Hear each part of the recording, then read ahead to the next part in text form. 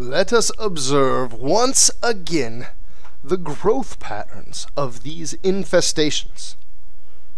We return to a Zerg vs. Zerg best of 5 finals from the Kaspersky Arena. We are in game number 3 in a tied up series between your Polish Zerg in the top side of Polar Knight, Acer's Nerchio.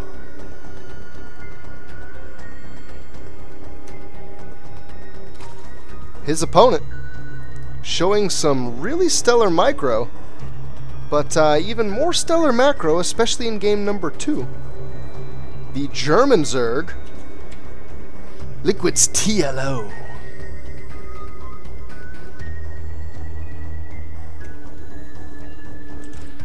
And may the finals continue to bring us some pretty sweet play. Nerchio switching things up. The first 2 games, he went for a very early pool pressure, whereas TLO went for a 15 hatch. Actually, game number 2 went for a 14 pool, then a 15 hatch, and then canceled that 15 hatch, and then went on to win the game. Utilisks. This time they're both gonna stick to the drones for a while longer. I expect to see 15 and then 1 yank out to the side. Looks like TLO's thinking about it. The 15th just came out. He's waiting until just the right time, and it will be a spawning pool. Same with Nerchio. So far, the production tab shows an identical mirror. First Overlord passes the second. North side of the map and the south. Gas for TLO. Base for Nerchio. The first divergence is observed. Well, students, provide to me a hypothesis of why this organism would choose this divergence. The answer is simple, Professor. Macro. Oh, Nerchio is going to provide his own hypothesis. He wanted to do a 888 pool, but looks like you wouldn't fall for that. Nerchio, wow, you evil bugger. TLO's just gonna laugh at that. TLO's gas coming in earlier than Nerchio's, but Nerchio's hatchery coming in earlier than TLO's. All these timings are very, very close. I'm not overthinking things as much anymore, that I think if he does it once, he won't do it again. Yeah, right, he may just do it again. So this game looks to be, from the early game, the most even of the 3 so far. These timings differ by seconds, and honestly the biggest difference is going to come out in the Zergling speed, which has just started for TLO, and which will start in just a moment for Nerchio, unless he goes for a fast Larry, selecting the hatchery a lot. Nope, there's the Zergling speed. So we're going to have, what is this, about a 25-second difference between the Zergling speed for the 2. And that's going to be the biggest thing. That is really even, really close as compared to what we saw in the first 2 games. The first 2 games was all macro TLO, all pressure Nerchio. And now they're nuts and nuts, if I may say so. TLO getting a little bit harassed by these Zerglings. Looks like they're just going to get in and see. TLO does not like that he gave up the scout of the extractor. Gosu Micro, you mean? Nerchio. Happy about getting that Ling in. MVP Ling is going to spot the gas timing. Nerchio's going to get a Baneling Nest. Now, he's getting a Baneling Nest sooner than TLO, but he's getting a Baneling Nest that's not going to time up with any Zergling production of his own. He's going to have to use some small numbers to try to defend here. And he is just getting a few Zerglings out. Let's hope it's enough. TLO's speed is finished. Man, this is great timing for TLO. He's going to choose to pick off the Spine Crawler. He does. Nerchio's forced to use drones. The Queens are providing a lot of firepower here. I think 1 drone was lost. I'm not sure. Maybe there's another drone or 2 from there. But Nerchio spent more time building drones. No, he didn't. Somehow TLO has 30 drones. What the hell is going on here? TLO, how? How in the Sam hell do you have this advantage that you have? I guess there are 7 drones in the cooker now for Nerchio, and he's got a little bit of a Ling advantage. But God, TLO, he's got a nice advantage here still. Even 5 drones now, he's got to switch and build some Zerglings. But he will do, and he's got 2 spine crawlers coming up. I guess he used a couple drones. I don't really think Nerchio can pressure this.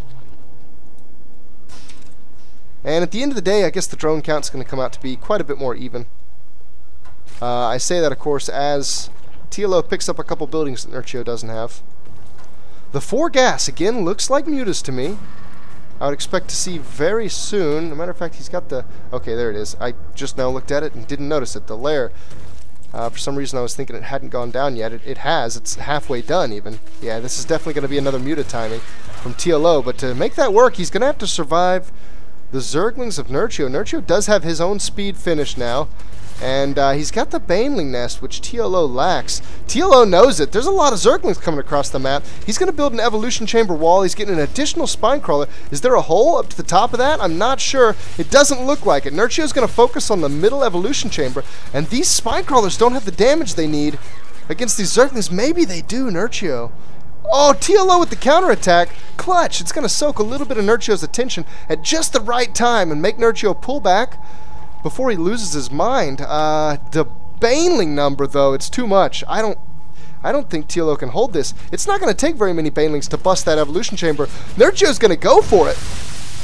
He almost kills the second Evolution Chamber while he's at it. Now we've got Banelings going off on Zerglings. TLO doesn't even have as many Zerglings as Nerchio, so Nerchio's going to get in here with some massive damage. There are 2 Banelings. One needs to die before they get to the drones. It looks like it doesn't happen. We do have losses on all fronts here for TLO, and Zerglings are continuing to stream. TLO might have a wall off, but the Queen's going down.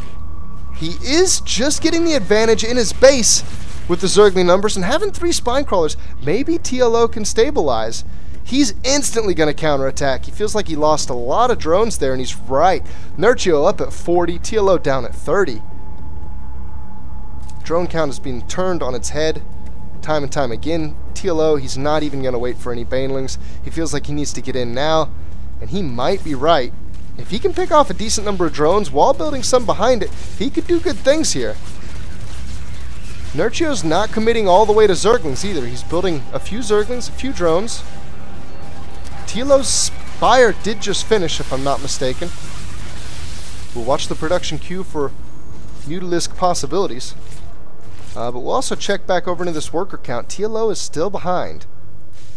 It's a dangerous spot. The Spire is there. No mutas. Okay, here they are. 5 mutas coming through to begin with. That is about all the gas TLO had saved up. This could still be a really nasty timing. However, Nerchio's got the advantage. He has a worker advantage, and he's maintaining it. He's building more workers. He's getting an Evolution Chamber as well as an Infestation Pit. It's interesting that he's choosing to go straight to Infestors. This looks like it's going to be a Zergling Infestor style. Of course, we know that Infestors can deal pretty well with Mutalisks, but it takes some finesse, especially with the projectile speed of fungal growth now. You've got to forecast the Muta movement a little bit. You've got to shoot in front of them to some degree. There's a lot of Zerglings here for Nerchio, but there are Mutas here for TLO. So TLO's Zerglings can't really fight Nerchio's, but TLO's Mutas could slowly pick off. And it looks like the Zergling's just going to counterattack. That may force TLO to bring his Mutalisks home. He can't really... I guess he's got the wall. He might be able to just leave the Mutalisks over there. I think he really needs to be doing damage with these Mutalisks right now. The drone count has gotten a lot closer. Nerchio still has a little bit of an advantage. TLO with the clutch Queen positioning. He does need his Mutalisks, though, because the Queen was on such low health, and he just can't afford another one. He's so low economy, or has been, just behind Nerchio, enough so that he's really nervous. Nerchio now with the mass Spine Crawler. He's got 3 at the natural. He's got 2 in the main, and it looks like Infestors are the order of the day. He's going to get the Pathogen Glands for him right now, and if he can bait TLO into making a mistake and thinking he could take out, say, maybe one of these 2 Spore Crawlers in the main, he might be able to get a nice fungal off. The Infestors are just finishing. They have the Pathogen Glands. They'll have a fungal the second they pop out of these eggs. TLO needs to be really careful. There are 8 Infestors. By all means, this is enough to smash these mutas. Oh, if 1 fungal lands. Nerchio's trying, but he's getting nothing. Really? He just used 2 fungals. Not a single Mutalisk was caught He's got so many infestors, though, and TLO might be emboldened by this. Seeing 2 fungals miss, he might think that Nerchio doesn't have enough infestors to make the kill happen. Once a fungal does land, I believe it takes 4, maybe 5 whole fungals. There are so many infestors. Fungal does land again. It's not getting anything. Nerchio's not landing the fungals he needs to. TLO still has a lot of Mutalisks here. It's up to 14. If he keeps those spread out, then the 8 infestors are quite a bit less intimidating. Until Nerchio gets the queen count up that can do good damage the whole time the mutas are fungled. Then he'll be able to start really picking them off quick. TLO all over the place with his mutas. He's got just a couple in different various places. He's picking off some creep tumors at the front with just a couple. He's defending this Zergling, this roaming Zergling pack with just a couple. And was even killing an Overlord with just a couple. Nerchio, though, TLO doesn't have detection. Nerchio's going to abuse the hell out of this. TLO can't quite catch the little bit of moving terrain. Nerchio's got a lot of infestors over here. God, it's so tough to see. Nerchio's going to come right into the natural. Infested Terrans could do so much damage here. Oh, with them in place, the mutas can't fight this. The mutas can't do anything to this many infested Terrans. That base is for sure sacrificed. He's going to get the tech here. He's going to get the Roach Warren. He might get it before the Roach Speed is done. He might even get both of these evolution chambers. Nope, he's not going to focus. If he was controlling these, he doesn't really need to pick off the gases. They're quick and easy to replace anyway. It looks like Roach Speed does finish, and all the infested Terrans are going to expire. TLO did retain his muta count, and he's starting to get a lot of roaches up, but that was a big hit. And you know, I say that, TLO salvaged quite a few drones and has a 3rd up. Nerchio doesn't.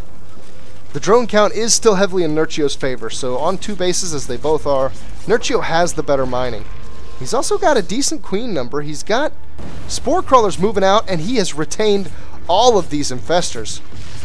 The Mutalisk count is honestly not that intimidating, considering 15 infestors, 18 mutas. He almost has an infestor per muta. And he definitely doesn't need that. If he gets the right fungals, he only really needs like 5 if he catches the whole pack clumped.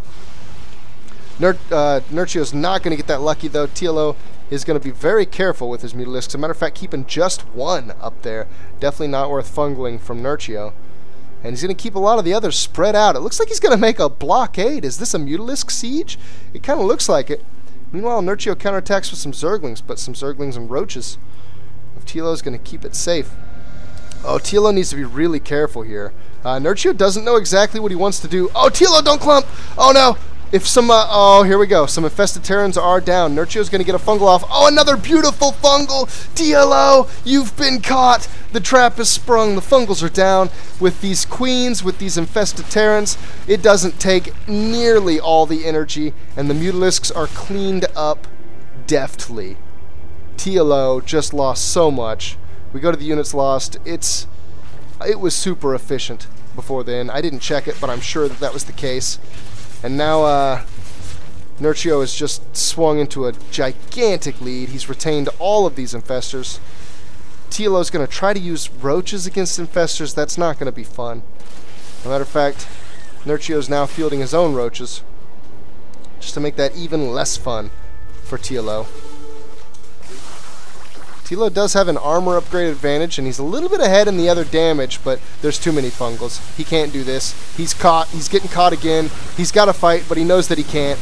Nerchio is steamrolling right through, and a second game goes the way of Nerchio. TLO in a tight spot. We progress to game number 4 with TLO needing 2 victories in a row to be able to pull this off. Nerchio is going to be very happy beginning game number 4. Stay tuned, guys. Game number 4 should be coming right up. Bye-bye.